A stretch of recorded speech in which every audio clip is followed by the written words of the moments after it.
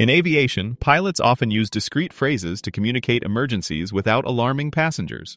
One common phrase is declaring an emergency, which signals to air traffic control that immediate assistance is needed. Another phrase is squawking 7700, referring to the transponder code for emergencies. This alerts ATC without raising suspicion among passengers. Pilots might also use terms like unable to maintain altitude or requesting immediate vector to indicate distress. In situations involving medical emergencies, a pilot may say, "We have a medical issue on board," prompting ATC to prioritize landing. Additionally, phrases like "we're experiencing technical difficulties" can subtly convey a problem without causing panic.